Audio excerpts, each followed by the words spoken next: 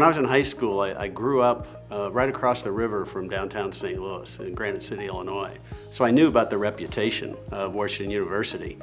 And I really didn't apply to many other schools. I really liked the reputation and what Washington University stood for and what a great culture it has.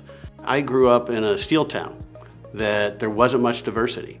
And frankly, when I came to Washington University, it was a culture shock, because there were people from all over the world, and they didn't talk like me, and they didn't think like me, and they had different religions, and it was quite an eye-opening experience. But it's also the best thing that ever happened to me in my life, because I learned how to interact with people from different cultures, from different backgrounds. And so not only did I get a great book education, but I got an education in how to deal with people in life, and that was a lasting impact, and that was part of the excellence of being at Washington University.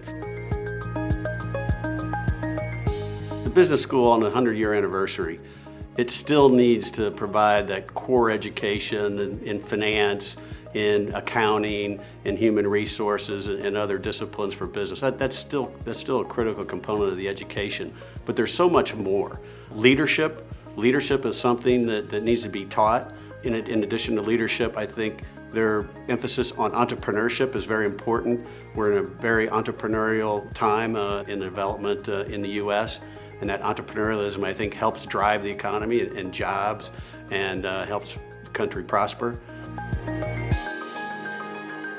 When I interact with the students at Washington University, they're so much more mature and worldly than I was, but what they still don't have a good education in is different cultures of companies and how they're run, and how a different culture can have an impact on the way outcomes happen or how happy you are within an institution. And I think if we can somehow get the students to recognize how different cultures are embedded in organizations, I think that would be very helpful to the students as they come out.